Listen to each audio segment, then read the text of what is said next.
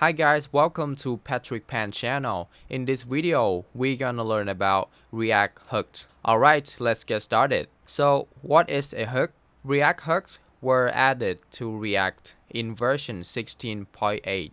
Hooks allow function components to have access to state and other React features. Because of this, class components are generally no longer needed. Although hooks generally replace class components, there are no plans to remove classes from React. Hooks allow us to hook into React features such as state and lifecycle methods. Alright, let's see some example. First of all, you need to install React project. So I use with.js, so you can use the same as me. Okay, just use this command. You can use npm create with at latest.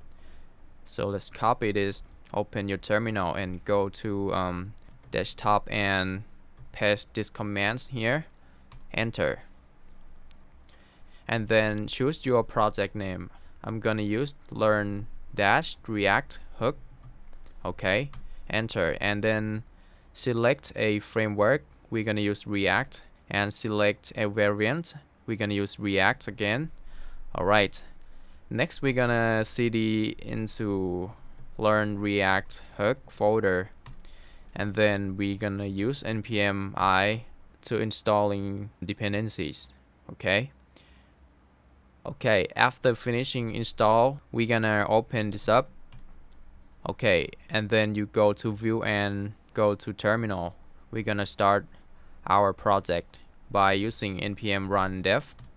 Okay, and go to this localhost port 5173. Okay, and there it is, we got our app running. Alright, next we're gonna go to ARC folder and go to app.jsx. As you can see, this is our default application code. Inside this file, we got useState imported, we got React logo, we got app.css, and then we are using useState hook right there. So when you want to use hooks in React, you need to import like this. Alright, so right there we import useState hook and then we using it. The first hook that we're gonna learn in this video is useState hook, as you can see right here. So we're using the useState hook to keep track of the application state. And I believe some of you guys might wondering, what is state? Well, state generally refers to application data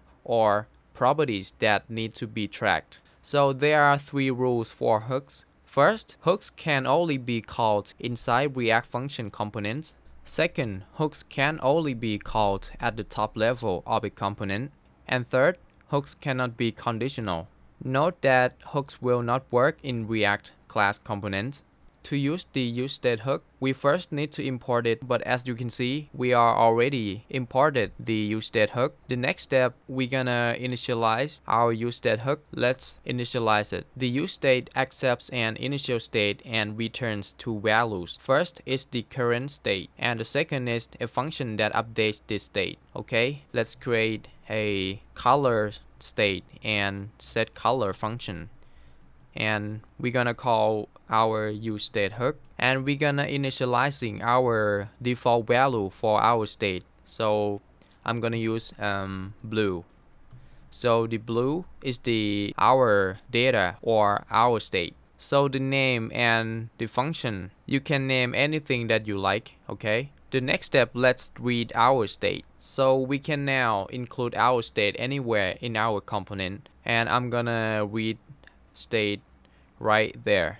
Let's create p tag, and then we're gonna read our state. I'm gonna type my favorite color is, and when you need to display our state or our data, you can use curly braces for displaying our value. Okay, we're gonna use our color state and put it inside curly braces. Okay, that's it. Hit save and go back to Chrome. As you can see at the bottom, our value displaying right there. My favorite color is blue. Alright, next I'm gonna show you how to update our state. So when you want to update state, you can use state updater function or this function, set color. Okay, let's see the example. So below this p tag, we're gonna create button and set our button type to button, and we're gonna use on click event. So when you click on this button, the on click event gonna trigger the function that we passed to it. Okay, so right there we're gonna use our state updater function, which is set color there.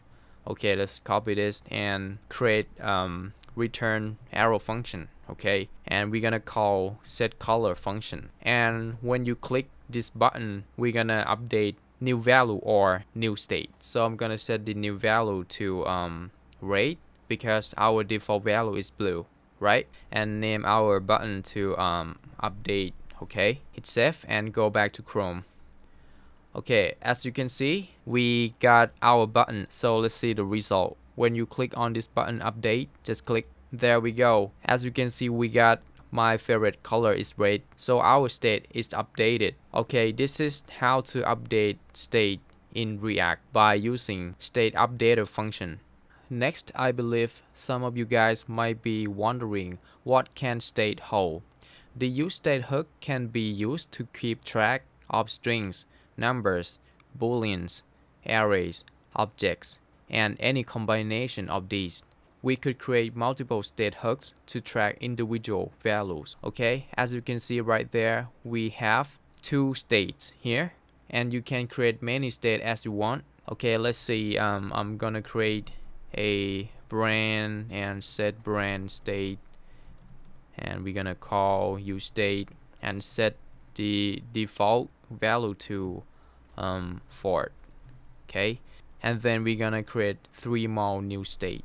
Okay, so next, model and set model and set it to Mustang, and next we have year and set year, and then we set it to 2022, and next color, so we can use this color right there. I'm gonna change it to red. Okay, that's it, and then we're gonna displaying our data from our state. Alright, let's get rid of this code. Okay, and create h1 and type my brand and create p tag. It is a color model from year. Okay, that's it. Hit save and go back to Chrome. Okay, this is the result. As you can see, it is a red Mustang from 2022. Okay guys, apart from this, we can just use one state and include an object in state.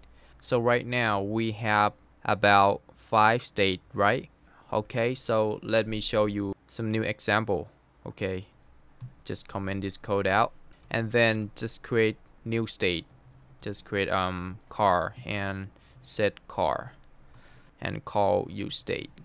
So we can use object and hold some property inside the state. So we're gonna create object, and inside this object we're gonna have a brand property and assign some value to it. We're gonna set it to Ford. Next, model to Mustang.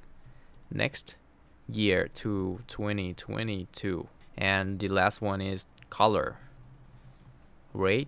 Alright, that's it. And then when you want to display our data, you can access to this car state and access to this property. Okay, let me show you. Right there, h1, you can use car state and use dot and then access to brand property. Okay, and we can do the same with color, model, and year.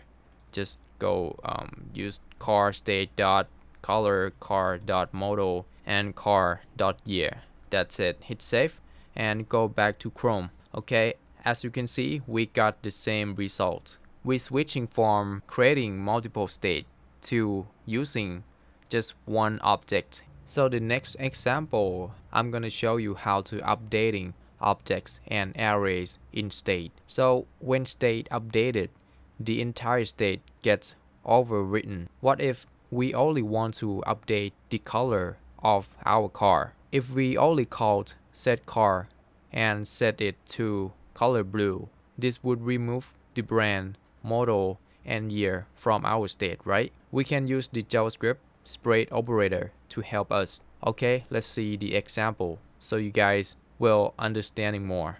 Okay, right here we have car state and we using the object to hold our data, right? So if you want to update such as color of our car, we're gonna create a new function called update color. So we're gonna create update color function, and then we're gonna call setCar function inside this function. Okay, and then we're gonna receive the previous state. Okay, I'm gonna receive previous state and return. So like I said before, when state is updated, the entire state gets overwritten. So here we're gonna use spread operator to help us update just one state, which is the color of our car, right?